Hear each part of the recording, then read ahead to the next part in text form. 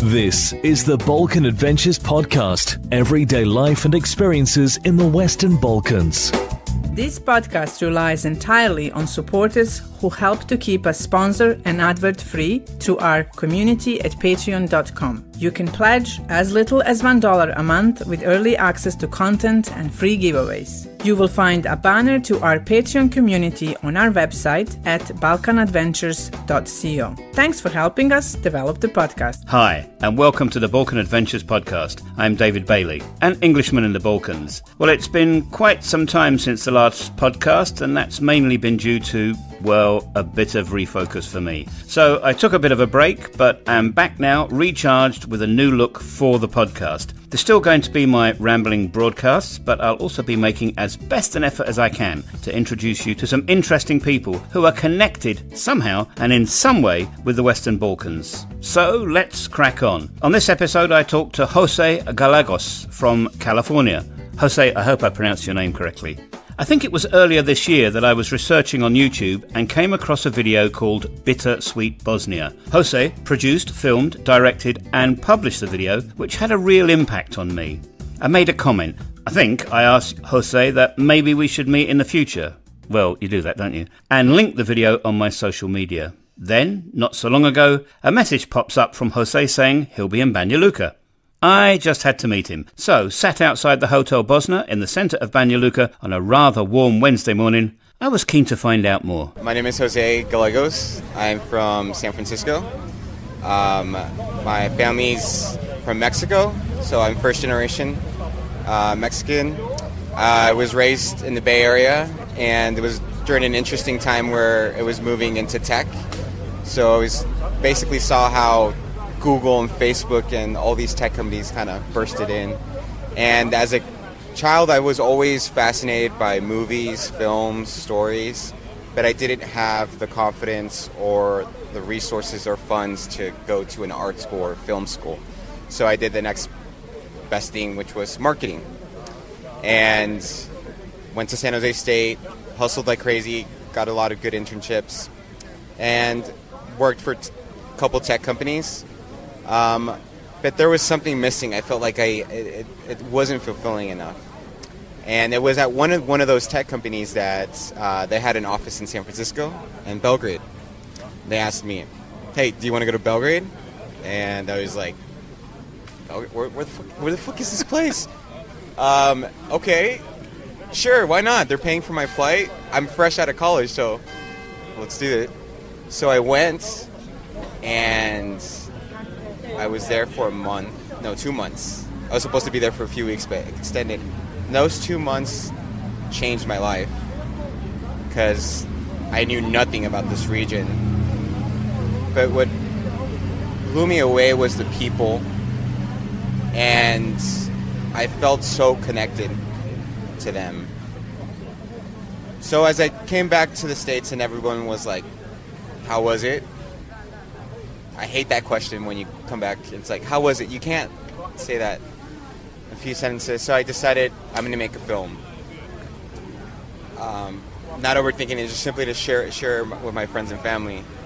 And I made my first film, which was called This Is Serbia. And then we cover it. Then you got a little bit. The rest. The rest. Yeah.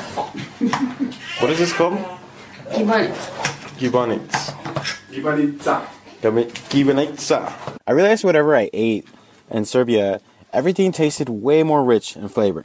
And that's because most of their produce comes from real farms that aren't adding pesticides or GMO. So everything you eat here will taste 10 times better. And then you put him in a bed.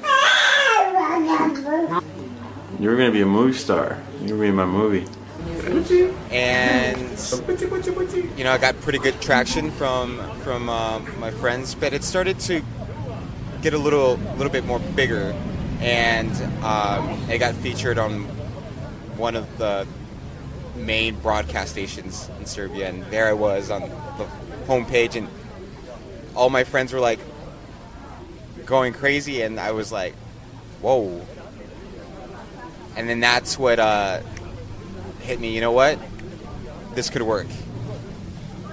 So a few weeks after, I quit my job And I was very fortunate because I worked my ass off at this job. I was working like 13, 14 hours a day. So I did deliver good results, and I was able to have a freelance contract. So I'm able to pay my money. I still get money as I travel. And that's what led me to continue to learn more about the rest of the region. And then that's when I decided, okay, next place I want to go is Bosnia. And came here for 3 months, and all I knew is that I wanted to share my experience about the people. And I remember just writing, and I struggled. I was like, I don't even know what I want to show, but it was all a process. But as I spent more time here, I realized the story here is that the people are quite incredible and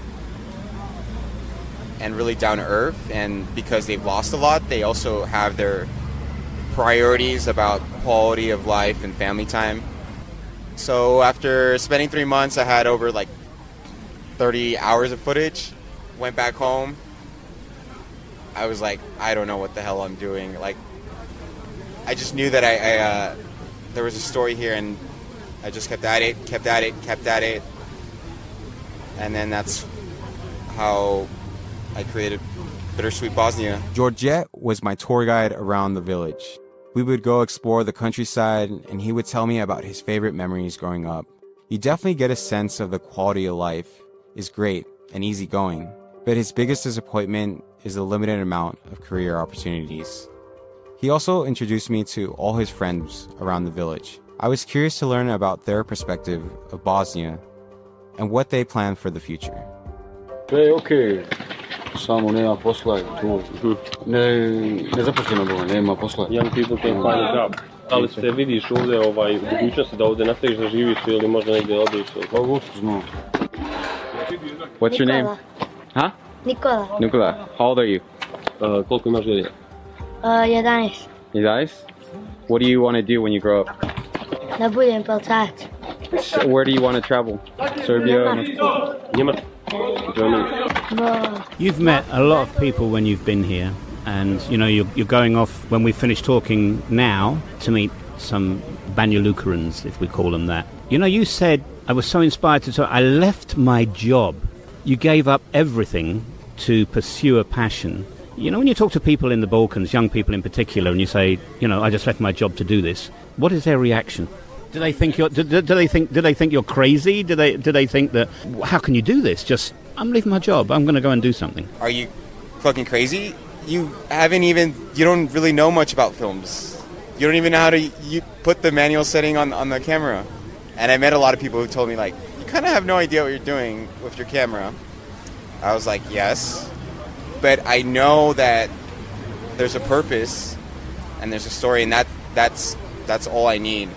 I felt that kind of sharing my story kind of also opened the conversation about, what about you? What's your passion? What do you want to do?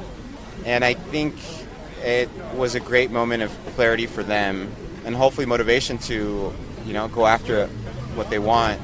I can't say that everyone made a new leap of change, but I think it was good just to show that, especially for me, coming immigrant, there's nothing easy about my life, but that whatever you set your mind to and your passion, and you make calculated risk, but ultimately you just got to fucking make a risk. This is the Balkan Adventures podcast. In the film Bittersweet Bosnia, how did you land on the particular stories? I mean, some of it's urban, some of it is rural, and especially here, to get rural stories, it takes a bit of seeking out the people. And then when you found the people who, you know, they might live away from a city, but they're intensely private, you know, taking a camera into somebody's backyard is not only an immense undertaking, but I would say a bloody scary one as well. So how did you cope with those sort of pressures, and more importantly, how did you find the stories that you knew that you could film? The first connection I made with Bosnia was actually, I had a friend who lived in Serbia.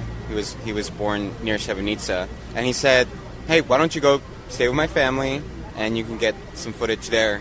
So he introduced me, and like all Balkan families, they take you under and stay and very hospitable. And feed you. Yes, and I'll drink you.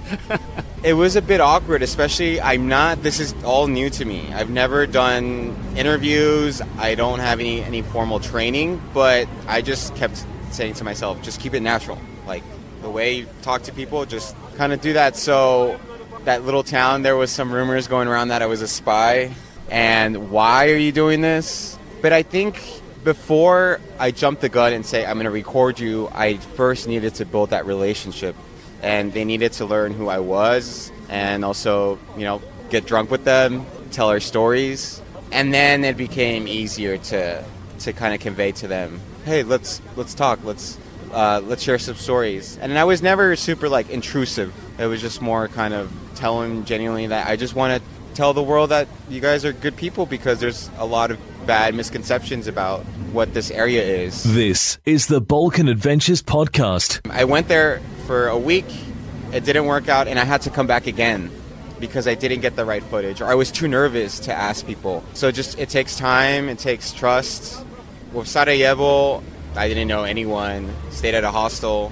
And the first month I was in Sarajevo, I was just around tourists. I think a few weeks in, I was like, wait, I'm not experiencing Sarajevo the way the locals do. I'm experiencing how foreigners and talking about the same things I would talk about home. The great thing is that I became very close to the employees there who were locals. And, hey, let me introduce you to someone. And they helped me out, and little by little opening relationships, starting with same thing, same concept, just drinking, laughing, eating. And then they opened up. And then with my last stop, which was Banja Luka, I was actually at the film festival, and I was like, okay, I need to connect with someone. I'm not good at networking. And I remember I just was at the filming party, kind of sneaked in, and I was like, I'm kind of fucking nervous. So I just went to the open bar and just started. They didn't have any liquor, and beer takes too long to fill anything. So I was just pounding wine glasses. And then I was like, okay, I gotta look around. And then I see this guy standing by himself. I was like, all right, as they say, yebiga, fuck it. And I just went up to him and I was like, hey, I'm Jose. What are you here for? And he's like, oh, I actually have a film screening here. See it tomorrow. Then we just started talking. So I went the next day to see his screening. He made a documentary about two blind girls who were learning how to snowboard. Actually, incredible story, and I'll share the link with you so you can watch that. But anyways, I told him what I was doing. I was like, hey, I'm here, and I'm trying to make a film about Bosnia, and he was like, come to Banja Luka, stay with us, and I have production studio, and we can help you. I was like, okay. I was a bit nervous when I was on the train. I was like, something could go terribly wrong, but I always have good faith in people. And they picked me up and just worked from their office. And it was great because they helped me a lot with the technical. I didn't even know how to handle a camera. I was shaky too. And they helped me in that aspect to how to make a film look more beautiful, more the technical part. But most importantly, they helped me understand their perspective, build trust, and share stories. I look British, even with my advanced age, and people will say, you're not. We know straight away, you're not one of us. And in the years I've been here, it's become more and more obvious that Balkan people compartmentalize others. Germans are always Schwabe. The French, they can spend, realize that there's a Frenchman in the room at 100 meters. I don't know how they do that, but they seem to know who's who in the zoo, and they're happy with that because they can compartmentalize that. And especially when it comes in this part of the country, when you mention anybody that comes from the United States, American. But I really would like an honest answer about this. Mexicans, you don't find people from Mexico falling off the trees in Bosnia and Herzegovina, let alone the Republika Srpska. And when people say, hey, Jose, where do you come from? Because obviously, I would assume, they think you're Spanish, and you go, I come from Mexico. There must have been some stunned looks. Yeah. It's always just shakes their head, oh, okay, this is a first. Most of the time, I'm the first Mexican they meet. Are they full of inquisitive questions? Yeah, but if anything, they're really warm. They're actually really interested and fascinated. And here, I think it was in the 90s that Spanish soap operas were really big. And you'll be actually surprised of how many people can actually know Spanish.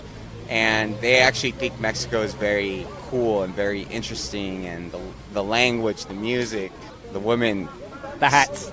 Exactly. So it's actually very warm and receptive. I was born in America, so I am Mexican American.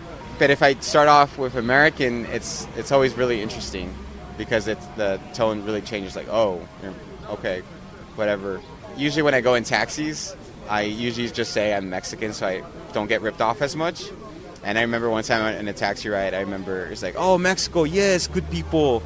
America, oh, bad people. And I was like, thank God I am brown and I can kind of play around with my identity. I've taken enough of your time this morning and you've got to get off to another meeting. So here's the final one, which some people say, God, I wish I hadn't asked that. I could have been prepared, but mate, you're not going to be an exception here. Without giving too much away, plans for the immediate, mid and long term for you as a filmmaker? This year has really tested me as far as do I want to continue filmmaking? My contract with my company ended a few months ago, and then suddenly I had no money coming in. And on top of that, my family's business was also kind of going down to shit. So I was like, fuck, I gotta get my shit together. And I had two choices. I can work back at a tech company and make, 6 figures, live a comfortable life, but I don't have that flexibility to invest.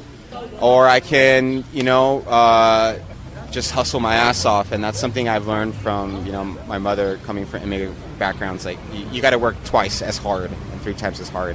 I just see myself like, wow, I was born in America, I had an education, I speak English, I built some skills, so that kind of gives me the confidence to go on. So in the 2 months of kind of going crazy and hoping everything would work out, I was able to land 2 clients, and it's the same skills that I've learned in marketing, which are content. And now my goal is to leverage this and basically start a marketing agency and kind of hire people who can help do the day-to-day, and I handle the client communication. And this agency is going to give me the flexibility and the funds to continue to make more films. This is a long-term thing. This is going to be 5-10 years. It's not an overnight success, but I'm very committed, and I definitely see signs, and I feel that this is, every day I'm doing this, I feel like I'm doing the right thing, and it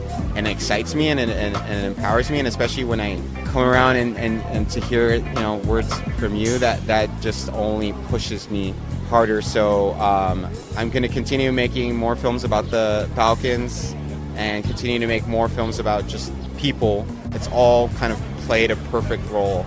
Jose Gallegos from California talking to me about making videos in his own unique style about the world and, at the moment, about the Western Balkans. To find out more about Jose and the videos we talked about, please do check out the links in the show notes with this podcast. Well, that's it for this episode. I really do hope you've enjoyed it, and if you'd like to support the podcast and my blog and vlog too, please consider joining my Patreon community. So until next time, from here, near Laktashi in northern Bosnia and Herzegovina, please do stay safe. To find out more about us and where we live, why not check out our blog at anenglishmaninthebalkans.com. See you next time.